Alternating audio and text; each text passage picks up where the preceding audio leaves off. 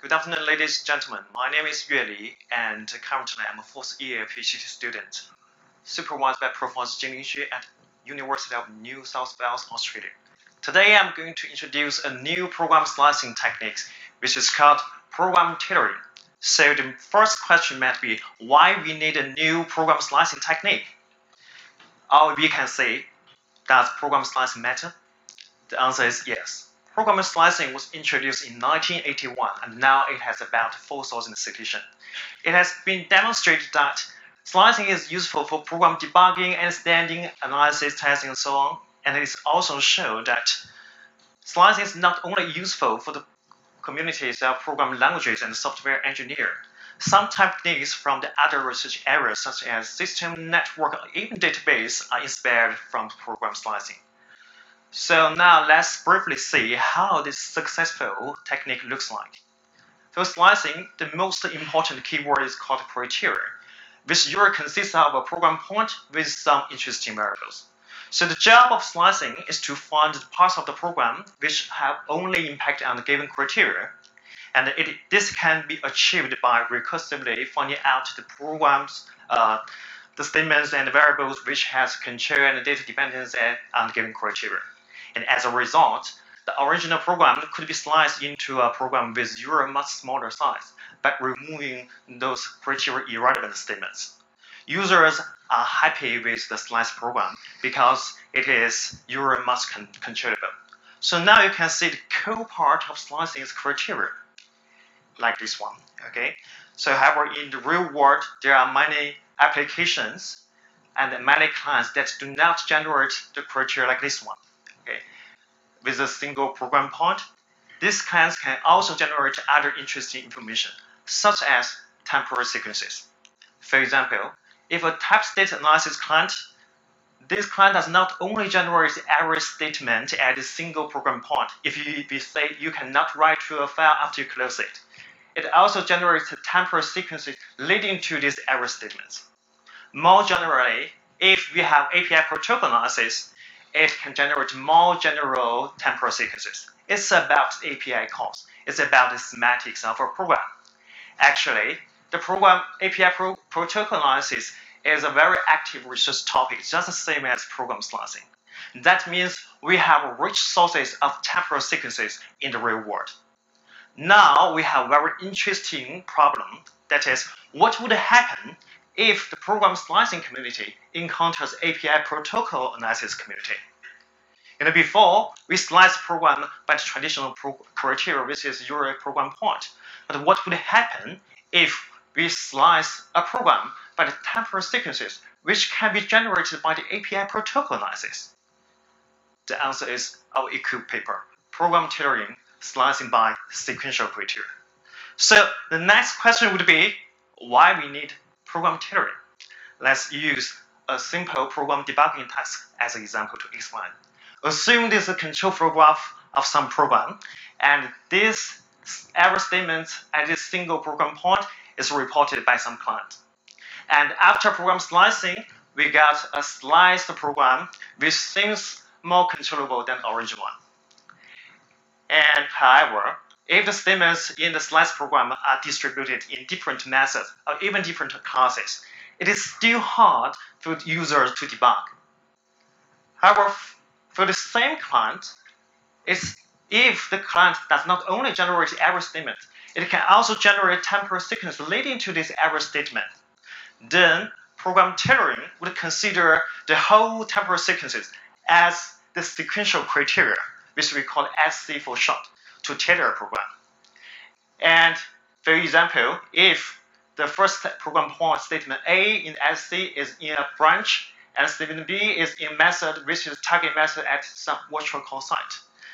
If the client is also assigned, then program tailoring's job is to find out all the statements in the program in the passes which visits A, B, C in the given order.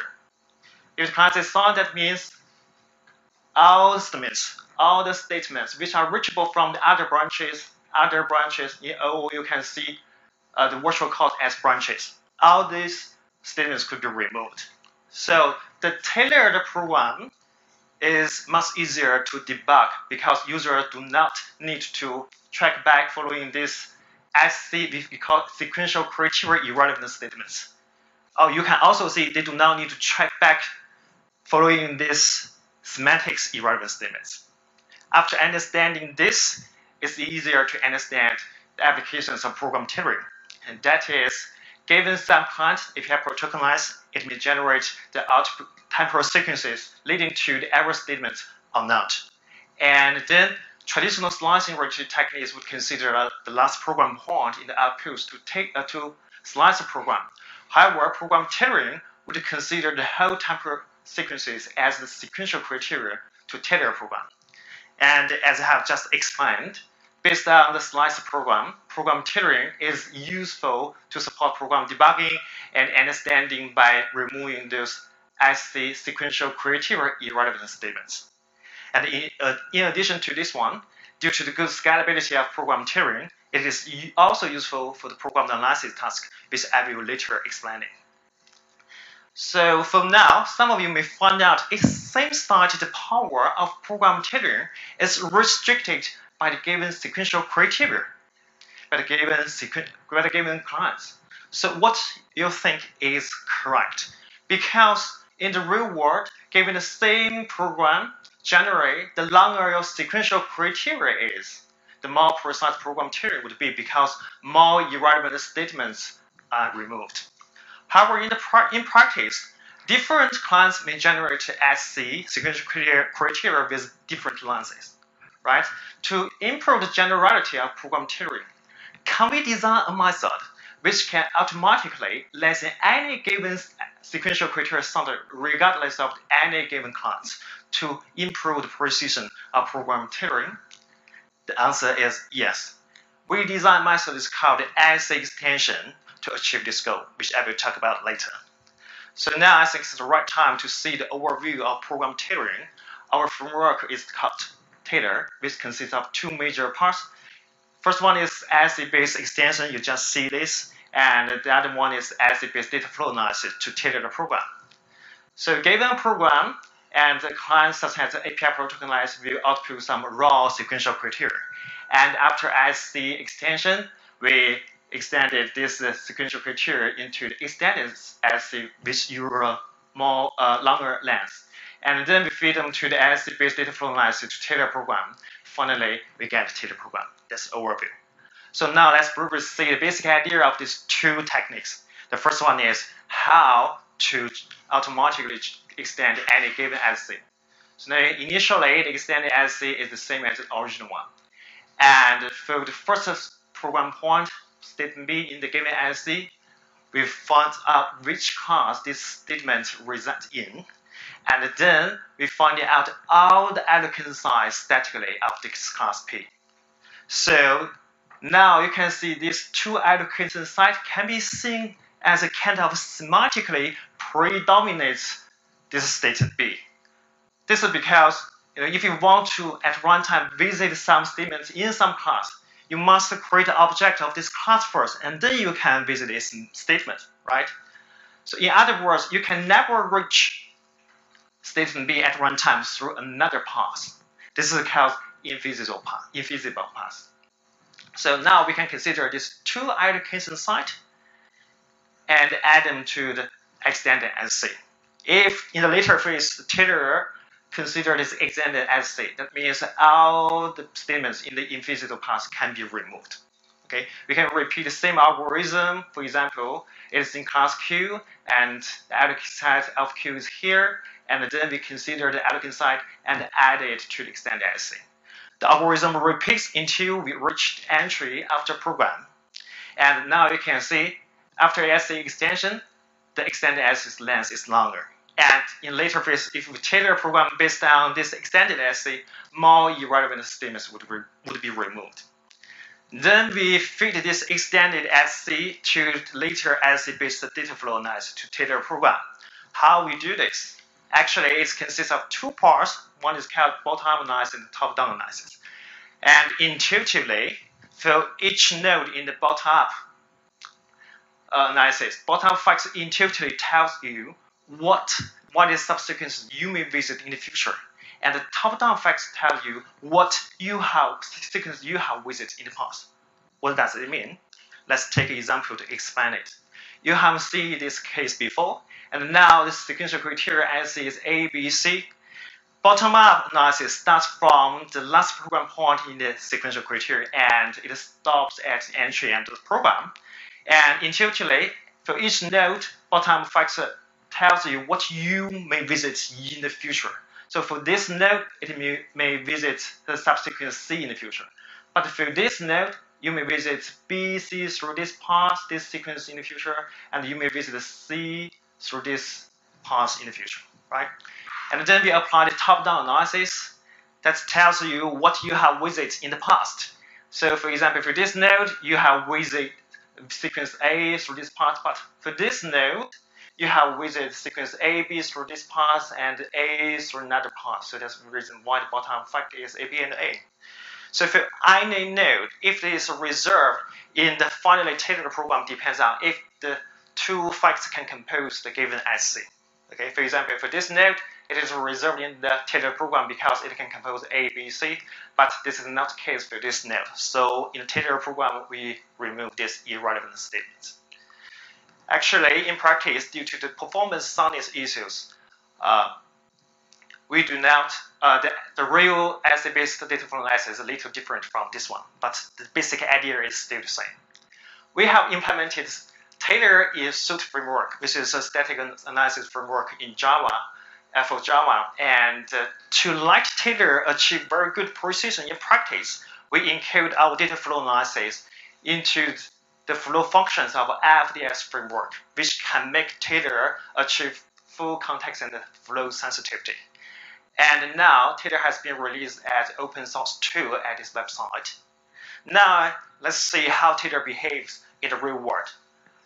I think you still remember the application diagram about program tailoring, and actually the research questions in our evaluation just as same as this one. That is, first one, we see if Tailor is useful to support debugging and understanding tasks in practice. And then we see is Tailor useful to support program analysis, and then we finally check out if Tailor is scalable for large O programs. We evaluate Tailor using large real-world Java applications rather than the benchmarks. And we finally select 7 large Java applications. Let's see the first case study. It's about if Tailor is useful for debugging and understanding tasks.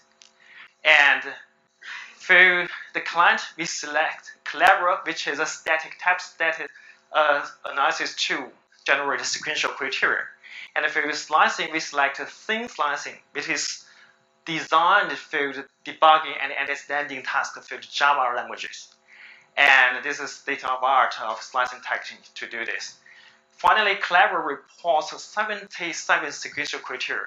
Most of them are about file operation-related errors, such as you write to a file after you close it, something like this. And the result here shows how Tailor helps a thin slicer in the debugging tasks. And there are 4 cases. And Tailor is found useful to support debugging in these 3 cases, but not for the last one.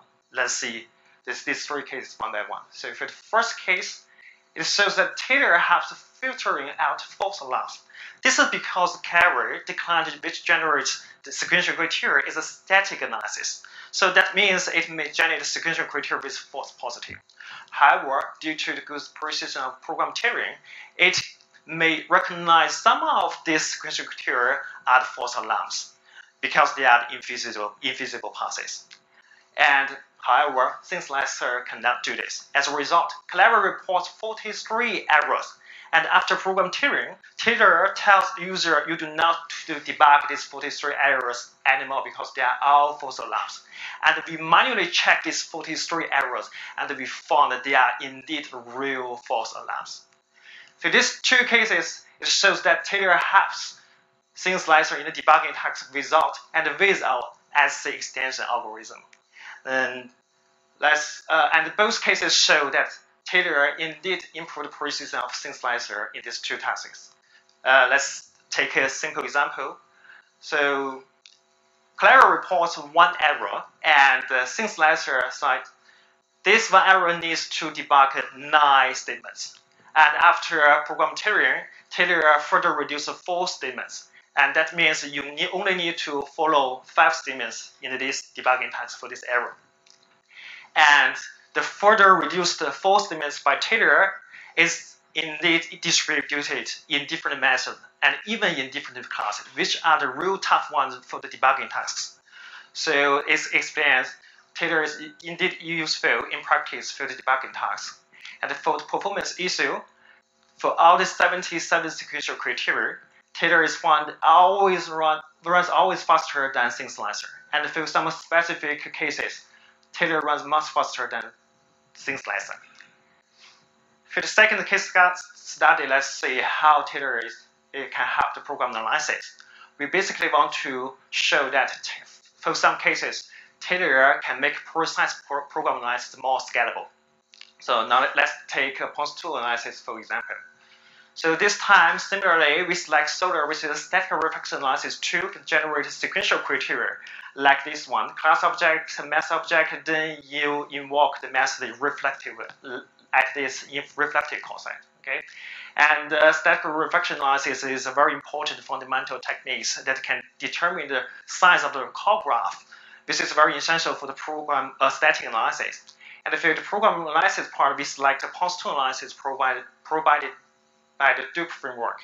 And Solar is able to find out which reflective call signs are resolved imprecisely. And for all the evaluated programs, we found out there are 9 imprecisely resolved reflective call signs. That means now we have 9 sequential criteria temporal sequence leading to this imprecisely resolved call signs. So actually, this 9 imprecisely resolved call signs could have been resolved precisely if we can use very precise post-tool analysis. This is because the precision of reflection analysis depends on the precision of its underlying post-tool analysis. However, the precise post-tool analysis is difficult to scale for the large O programs in practice. For example, in our experiment, this is the most precise post-tool analysis. But before Taylor, for all these 9 cases, it cannot finish running within 10 hours. But after Taylor, the program becomes smaller, and we found that 5 out of 9 cases are scalable now. Now, that means you can leverage this precise post-tool analysis to analyze the program again, and the result of the reflection analysis is very promising. That is, the precision of reflection analysis is significantly improved.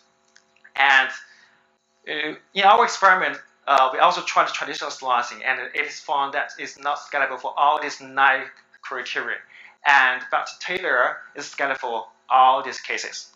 Neither existing reflection analysis nor the slicing techniques can help reflection analysis retrieve such precise result. And it is well known that program slicing is hardly scalable for large, especially OO programs, even though the implementation is fairly well tuned. So now let's see if Taylor is scalable for large OO programs. To do this, we conduct a stress test.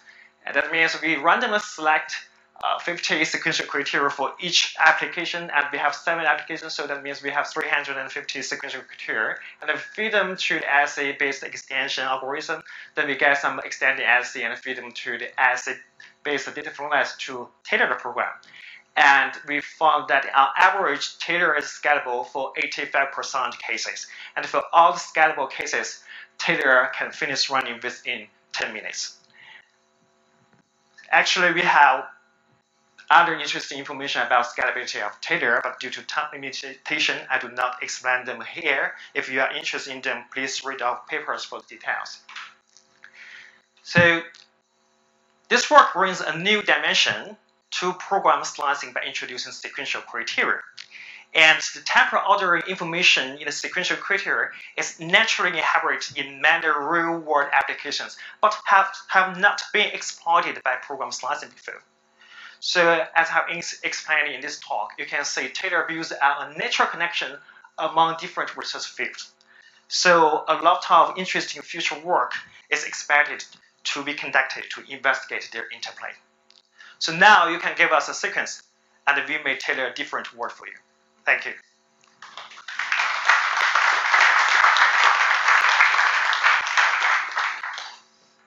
Time for a couple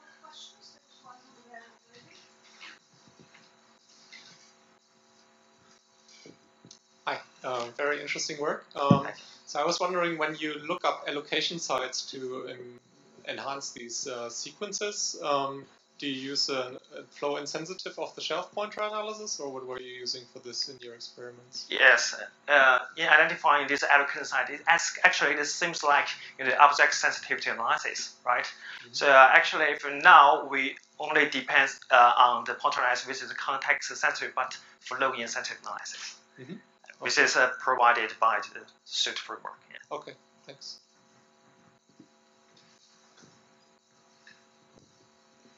I was wondering about the expressive power of your criteria. Are you talking about is it possible for an object to go through a sequence of type states, or are you just looking at what functions have been called, or can I even say, is it possible for this object to go from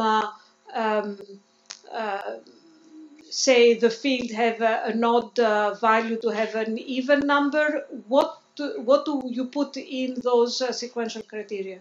Okay, actually, in the sequential criteria, it's about program positions and their ordering information. This includes, for example, the single object type state sequences and the multiple object type state sequences. So it's not about properties of the objects? Yes, it's about position and ordering among them. Yeah. Can Casper be setting up while I ask my other question? Do you know whether your tool is sound or complete? So can you give... yes. Yes, that's a good question. Yes. Actually, you see in Java programs, if you want to analyze the old programs such as Java, it has some specific features such as reflection, dynamic class loading, multi-threading, and native code, something like that. And the Taylor soundness is based on the given interprocedural control flow graph. If the interprocedural control flow graph is built soundly, then Taylor is sound. So for this work in our evaluation to make Taylor can get the real results, we handle reflection analysis and some dynamic loading and some native calls, but not multi-threading. It is also a challenging problem, so we do not handle it. But if your interprocedural control program supports multi-threading, then Taylor is sound naturally. So I would say it's parametrically sound. Sorry? Your part is sound, but you are relying on something that is not the same. Yes, exactly.